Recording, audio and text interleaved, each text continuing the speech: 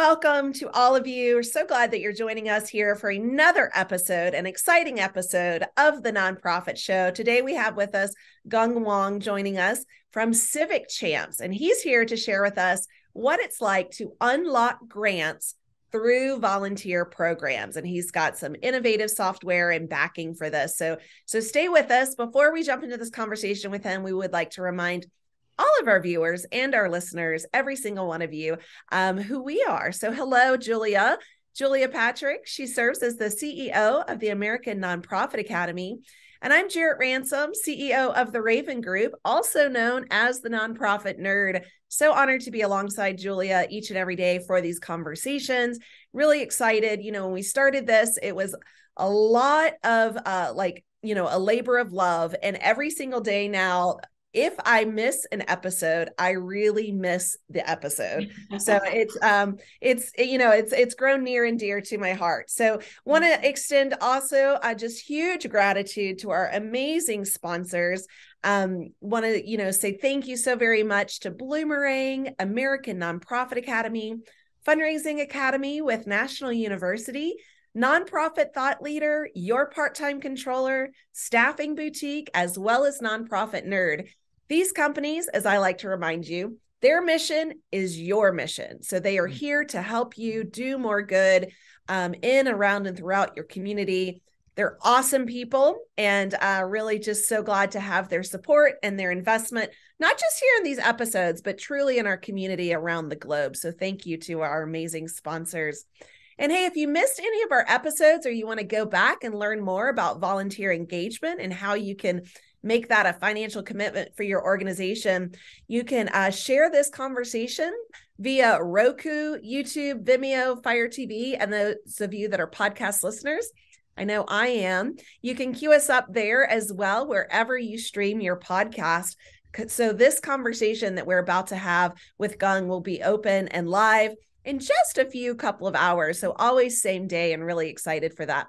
So without further ado, so excited to extend a warm welcome again to the CEO of civic-champs, Gung Wong. Welcome. Yeah, thank you so much for having me. Yeah, we are really excited. Again, the origin of you coming here and us knowing a little bit about you and civic-champs, but we're going to learn a lot more, really goes out to, a tip of the cap to Stephen Shattuck. So thank you so much for that. So Gung, you've got innovative software platform. You've got a vast educational knowledge and support that, surrounds you as you move into the sector. Really fascinating. Would you take us a little, through a little bit of your journey of how you got here and a little bit about civic-champs? Yeah, absolutely. So, I was a former management consultant, had a couple tech startups in the past that, we were fortunate we were able to sell. One was a apartment search engine called Rent Jungle. Another did social media management as an agency. And we, had cool tech that surfaced niche content for, very specific organizations, and served some nonprofits actually within that company. And so I wanted to do something that had a bit more social impact, right? I want to do something new again, something entrepreneurial. And I've always been a big fan of volunteerism, both personally, but also, I think even, we launched in 2019. And so, I reflected on this fact that volunteerism is one of the few ways that people in our communities come together, right? And we come together in a very positive way, right? And so everyone feels good when we go to a habitat build, right? And you see the walls go up, and you feel good when you go to the food bank or the community kitchen. And it doesn't matter what your background is, right? Whether that's ethnically, whether that's by gender or by social economics, right? And I thought that was really powerful, just given all the things that are happening today, with sort of this like polarization that we see a lot of. And so those are some of the sort of inspirations for civic-champs. And we wanted to create a mobile game initially to encourage volunteerism, sort of gamify like a Pokemon Go, but for volunteering. But we realized that as we talked to lots of nonprofits, that we could have an even bigger impact by serving the nonprofits directly, making it easy for folks to do the day-to-day, right? Whether that's registrations, onboarding, hour tracking. And so, for example, we use geofencing. Yeah. So when you show up on site, it's like, hey, Julie, are you here for Habitat today? And you say, yep. And that's it, right? Everything's very simple, easy. And so that's what we do. I love this, and I'm really impressed, even more impressed, having learned a little bit about your story before we came on live, that you did this in 2019, and then wow, 2020 happened, and the first thing that got disrupted was volunteering. Yeah. So fascinating to hear your story and link it through to where we are today. Really, really interesting. One of the things that we've learned so much about volunteerism and how empowering it is in so many ways, and so many of those ways are hard to measure. But one of the things that you're going to share with us is this concept of volunteer matching grants. And let's Mm. start off with, what are they and how do they function?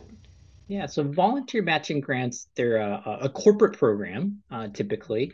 And so what happens is, I think a lot of folks know about matching donation programs, which, Mhm. maybe Fidelity or, big company says, if one of my employees donates $25, I'll match that donation dollar for dollar, right?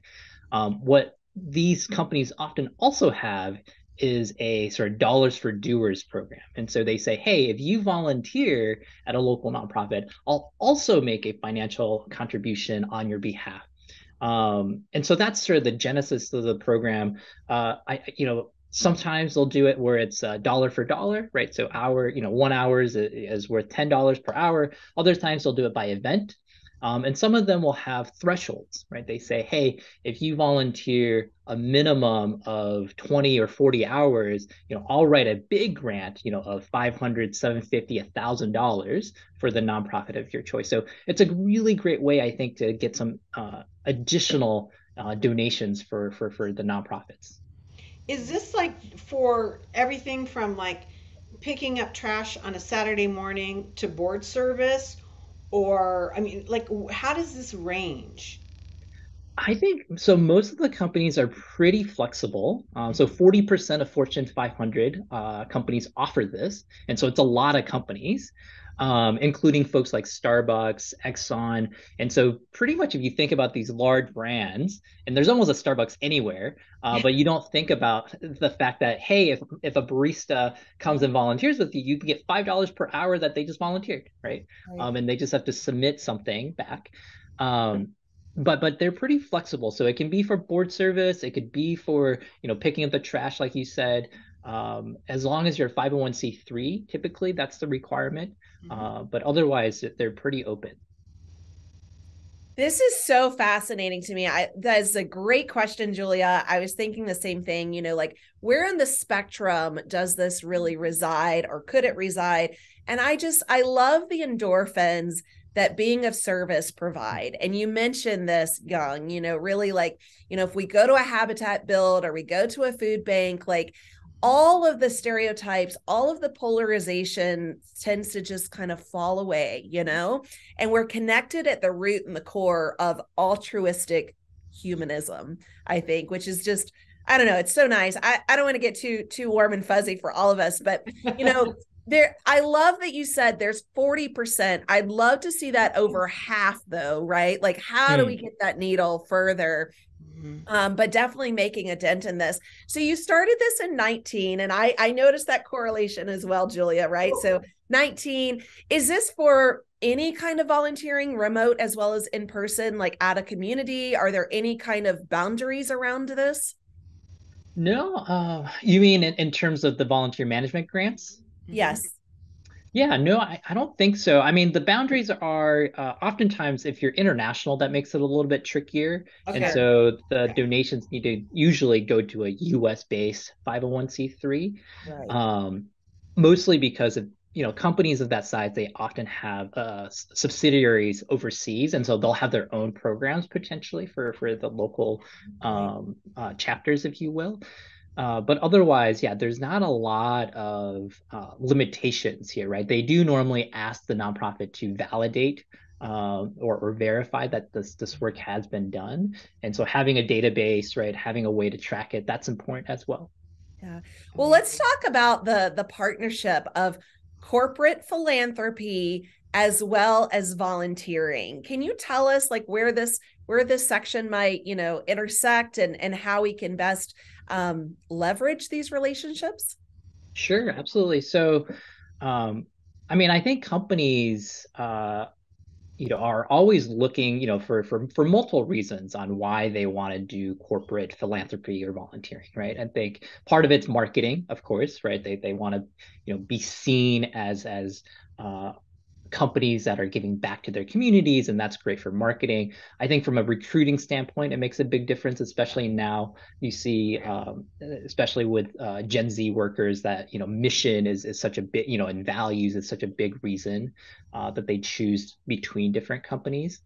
And then of course, when I was, in corporate, you're always looking for team building events, right? And sort of like ways for people to connect and have fun and feel good, right? So that those endorphins now you associate also with your company, which is fantastic.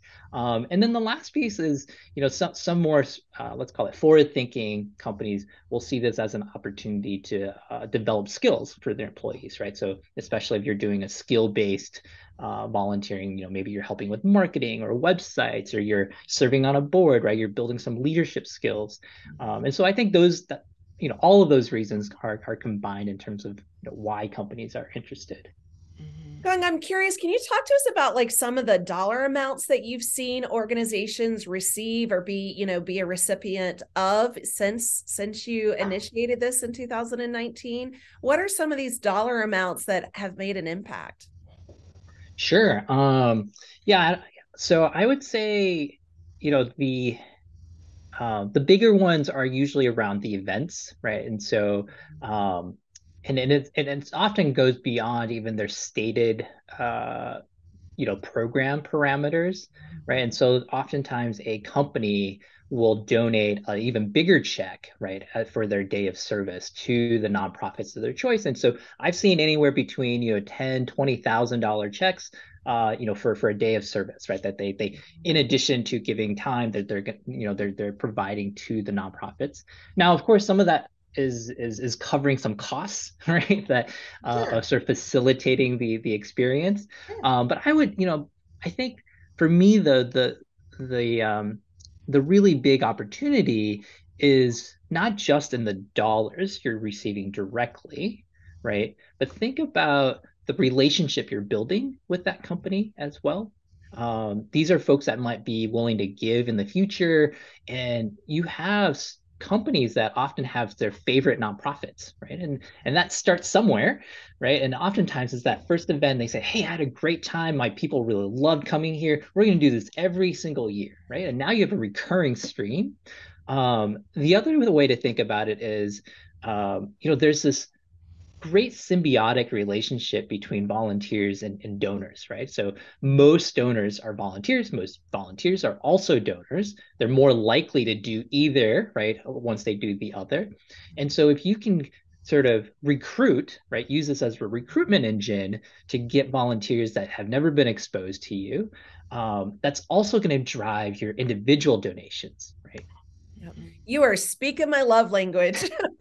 I absolutely like this is often an entry point for so many people as you look at, whether it's a run or race event. What I was just with an organization, we did a hike, and it's if you build a team, and Right. then it's you could have a team of 10, you could have a team of 1,000 depending on what that event could warrant, but this is expanding that ripple and expanding that brand, the awareness, the mission, the impact into so many corners of possibilities. So I Mhm. do see the value in this, and I know that so many organizations, Julie, remember now almost 4 years ago speaking to organizations saying we don't know if we're going to make it through this global health pandemic, and a lot of that Gung was attributed to their lack of volunteer engagement. Mm. Mm. So Absolutely. And I think too, just as we are navigating out of this third year, it's really an interesting time because it's spring, the weather's changing. yeah, People are really, I think, ready and more open to doing volunteer or group Yep. events. So I feel like if nothing else, we have this kind of trajectory of interest, if you yeah. will, that we're missing out in the nonprofit sector if we don't look at this, as an opportunity. And So Yeah. it is event season, right? You and I, it Julia, we've already been to several this season, and there's many more on our agenda. So is. Many now is the more. time. And in some parts of the country, the weather is amazing Mm. to get out and to really, engage Yeah. families, new individuals. So let's talk about, moving into the dollars. I love that you said dollars for doers. I've heard that before, and I just again, it's just one of my favorite phrases. So, how do we find and cultivate these volunteer match grants? So we'll start with some digital tools, right? If you're just getting started. So, I think we have a blog we publish that has like a list of some folks that have these programs. But beyond that, Double the Donation oftentimes has a good list. That's a good one. Yeah. You can use a service called Instrumental. They're a grant search software. 2 weeks free, I think, to get started. They're a good partner of ours, so I'm a big fan of what they do, and they do a good job. So those are a couple resources from a digital standpoint. But I think the other way to think about it is almost all of your national employers and even your really large regional ones will have a program like this, Yeah. right? And so like I said, your Walmarts, your Sam's Clubs, your Starbucks of the world, right? And so, if you look in your local community and you see, hey, here are a couple of the big brands, right? You can reach out to them. There's almost always somebody that's responsible for coming up and thinking about what is the fun event, what is the volunteering thing Right. we're going to do as a company, and if you can tee it up for them, right? That makes their job a heck of a lot easier, and they'll be more than thankful and say, "Oh, this is great. I don't have to go search around anymore. Like you're excited about us. Great. Well, we'll just, we'll come to you instead." Um, so I think that's a great way to get started. The other is using your board as an example. A lot of board members are still working, right? And so asking them, do they have a program like this? If they're in a smaller company, if they're a law firm or something, they might be inspired to do something similar, right? And then you could even think about leveraging your board to recruit somebody, right? So you say, oh, well, I don't have anyone from the large employer around here. Maybe I go and target that as somebody from my next board. And you can mine your database, right? So whether whether that's Bloomerang in your donor database, or that civic-champs in your volunteer database, you can see who has corporate emails, right? Right. And especially if you have a count, right, of them, the ones that have high count numbers, they probably already came for a corporate event, actually, right? And so, and in some organizations, like we work with a lot of habitats, do a great job of actually tracking different organizations that come out to them, and so you can certainly look through that list too. Yeah. You know, Jared, I'm a big fan of the business journal. I mean, my background's publishing, so of course I would think this is a great idea. But I'm a big fan of the business journal publications, that are around. I think they're in 26 Mm, marketplaces yeah. in America. And they always they do an amazing job of capturing who's active, who's doing what by size, by revenue, by market share, all these different things. And those are ways in most communities to get a heck of a lot of information very quickly that's already been researched and cultivated for you just to act upon. And so that might be something for some of our viewers and listeners to look into, because you're absolutely right, taking that information and going back to your board members and saying, who do you know on these lists? Right. mhm, It could be, mhm. as Jarrett, we had somebody that said this was kind of done, and one of the board members was like, "Well, holy smokes, that's my next door neighbor." It's like, okay, how do we kind of build on this? How do So, we engage? I love that you mentioned earlier in the conversation, Gung, about, the culture of the workforce and really looking at certain generations and demographics of our workforce. Oftentimes, having this altruistic volunteer engagement program, if you will, is sometimes the decision maker of working at the company versus not working at the company. yeah. And could you speak to us a little bit about that? I know it's a little bit of a curveball question, unexpected, but I really feel like, we had or having currently, like, the quiet quitting. We've had a little bit of everything over these last, several years, but I just feel like opportunities that give the employee and the employer a way to give back and to be of service is really like a big attraction right now. I mean, I think people have a lot of options, right? Like the market is still very tight from a labor market standpoint. And so, people want to feel proud of where they work and who they're working for. And I think programs like this tell potential employees and your current ones Right. that, something about your values, right? Yeah. Um, as obviously we benefit a lot, right? As civic-champs, Yeah. we're a certified benefit corporation. The work we do is directly impactful. We volunteer a lot, but to give folks a sense, right? We have both paid and unpaid internships, but even for our unpaid internships, we have a under 3% acceptance rate. And so we have hundreds of applicants every semester to volunteer their time to help us across different things. And these are folks from across the country, right? So we had someone from Brown University this past semester, somebody from Southern California with USC, somebody obviously here in Indiana. We had, so it's all across the board. So that's the opportunity, though, right? Just as an example of what companies could see, or if you're able to connect with these potential employees, right, in a certain way.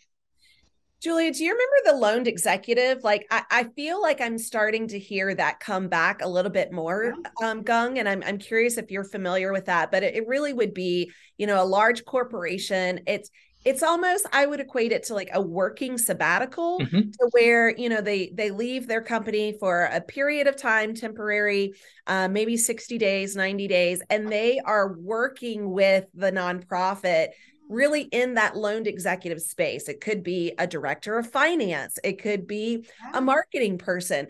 I'm curious if you've seen this kind of resurrecting, if you will. I don't know if I'm close enough to say what the trends are on that. We've certainly seen it. If you're in a bigger city, I think this is definitely an opportunity, especially it's usually oftentimes for someone you want to promote that might not be quite ready for the role, and they can Right. do, sort of learn that experience externally, or maybe they're a little burned out, right? And they want to keep them as a retention play. The other opportunity is, like I said, I used to be in management consulting. And so we always had pro bono projects, right? And there was a some sort of nonprofit of choice, usually led by a partner of some sort. But we would spend potentially a couple months with a team, right? These are a $500,000 a month sort of billing rates that Yeah. you're donating, right, Yeah. to the organization for that's technically, right? I don't know if you can actually count it, but $1.5 million of service, so to speak. And so if you have some of these type of organizations, that could also be really interesting, right? To sort of leverage, and they're often, again, as they're recruiting, we used to talk about that actually quite a bit to our potential hires, to say, hey, we also have these pro bono projects, and you really highlight them and say, hey, you can make an impact even while you're being a consultant. Yeah. I love it. It's been such a fascinating thing to have you on today, Gung, because I really believe you're at the forefront of a wonderful movement in our country, but also one that has amazing benefits that we might not identify, right? It's really good for corporate culture. It's really great for training. It has all of these different things at play. And I think we're going to be hearing more and more about this from that corporate side and what the value is. And I believe what you said right off the bat. This is a next gen issue that really is captivating retention, cultivation of candidates. And so if you're an organization that doesn't quite understand or buy into that, you're going to feel the pain, of the marketplace. Really important. Gang Wang, CEO, civic-champs. Got to check them out. It's a really interesting company, amazing website. I'm all over this now that I know that you're engaged with the amazing Stephen Shattuck, which I did not know before we came on. So yeah, really, really cool. It's been a lot of fun to hear what you have to say, and kind of follow your journey along. Um, I'm putting you on the spot. Jarrett and I always love to ask this question, but where do you see yourself in the next 5 years? I mean, you started at the beginning of the pandemic. Where do you see Civic Champs navigating towards? Yeah, we survived. Yes, We And that's a huge survive thrive. and thrive. accomplishment. That's That was huge. that was a bit of our model for a couple of years there. Um, so what we'd love to I think we try to make it easy for people to serve the communities that they care about, right? That's sort of fundamentally what we do. And so the degree that we can do that with more organizations, right, and make things better, right, we'll do that. And so a few things, we're thinking about. So one is we do lots of integrations now with different other platforms to make ourselves more accessible, if you will. Okay.